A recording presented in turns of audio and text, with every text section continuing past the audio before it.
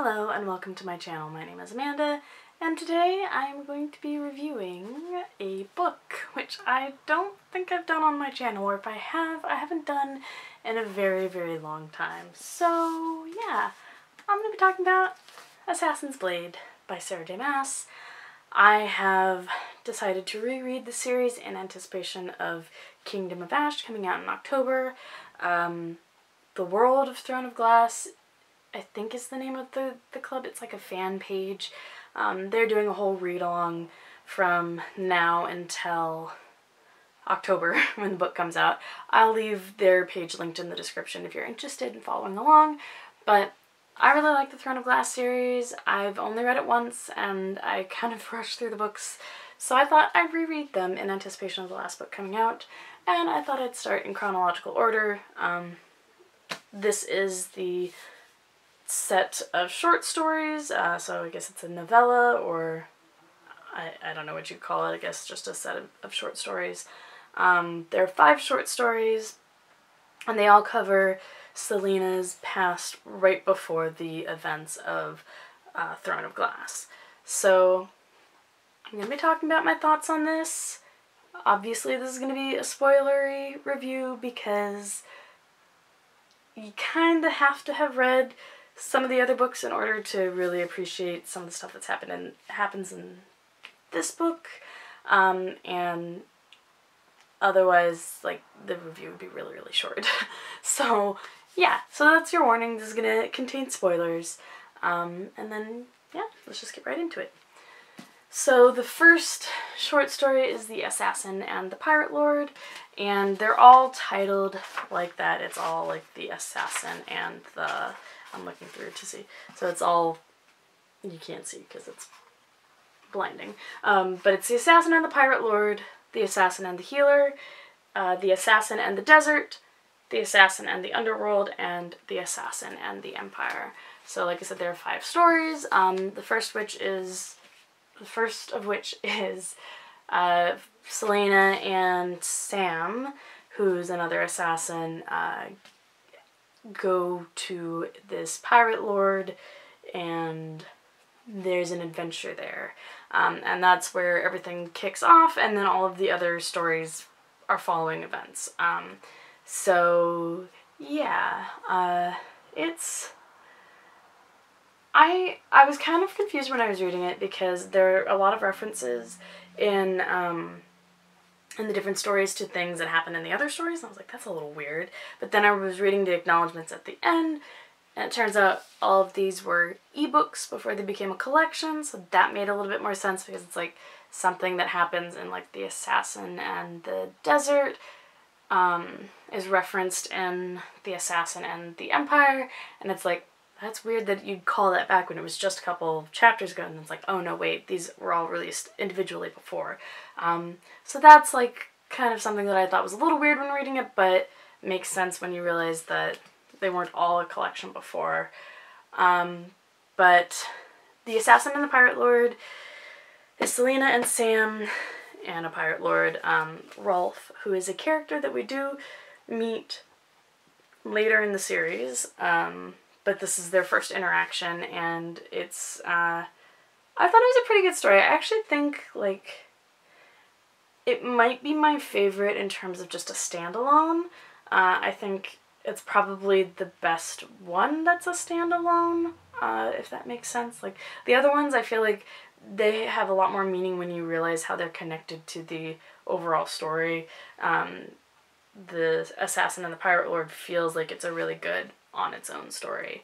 And I really like the character of Captain Rolf. And I like that it's Celaena and Sam's kind of relationship introduction. They start off hating each other, and then they're kind of forced into this situation where they have to really trust each other, and Celaena's not really sure how she feels about that.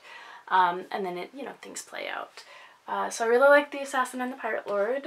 The second one, The Assassin and the Healer, is also pretty good, and the healer that you get introduced in that story comes back later in the series, and I like that tie-in. I think when this came out, you hadn't been introduced to that character.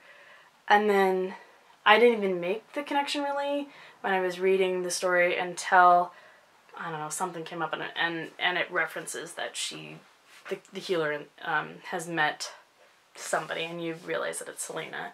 And that's just also a really quick story. Selena's in this like little town for a couple nights, and this healer is working in a bar there, and they have an interaction, and it's just kind of a glimpse into Selena's character after the events of the first story, and kind of how her mind is changing about the assassin world that she lives in. So I like the assassin and the healer. That one was pretty good. The assassin in the desert is probably the most detailed and I'd say maybe even complete. And again, another character that's introduced in that story is later mentioned in other parts of the story and further books down the line.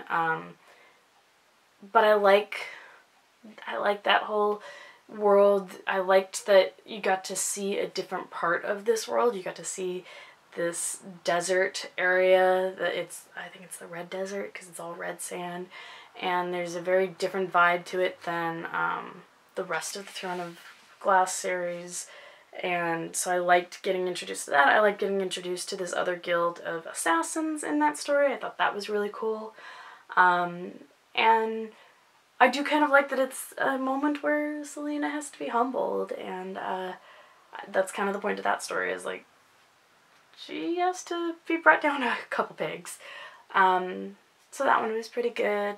And then I think the Assassin and the Underworld and the Assassin and the Empire, they're basically the same story. I mean, they're basically connected, and they're really almost like a prequel to Throne of Glass. And I don't think that they work so well on their own, but I think that they work really, really well for leading up to the events of Throne of Glass. And I really, really, really like the Assassin and the Empire and the end of that and how it leads into what you know is going to be coming in Throne of Glass. And there are a couple of moments in that I think are really moving. And so I really like the collection. I recognize that, like, not everybody's a big Sarah J. Maas fan, so obviously if you're not a fan of hers, then don't read this. If you're a fan of the series, I don't really know why you wouldn't pick it up. I don't think it's necessary to read in order to appreciate all of the other stories, but my review of this when I first read it was that this was what made me fall in love with Selena. I really didn't like Selena in the first couple of books, and then I read this and I went, oh, I kind of get it now. And it humanizes her, and it shows her all of her flaws, and also explains a lot of the things that she does later in the series, like why she does those things. And so I like it. I think that it adds to her character.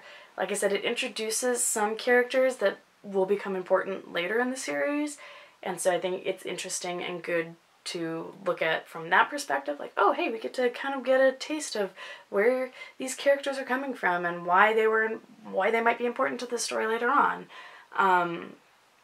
So yeah, I think if you're going to be reading this series, you might as well be reading this set of short stories, but obviously, like I said, not necessary if you just want to read the Throne of Glass books. I recognize that there are a lot of them as well, so I understand that it's like another book that's like 500 pages. Do I want to add that to my reading list? Well, if you want to get more in touch with some of the characters, I think it's a really good way to do that.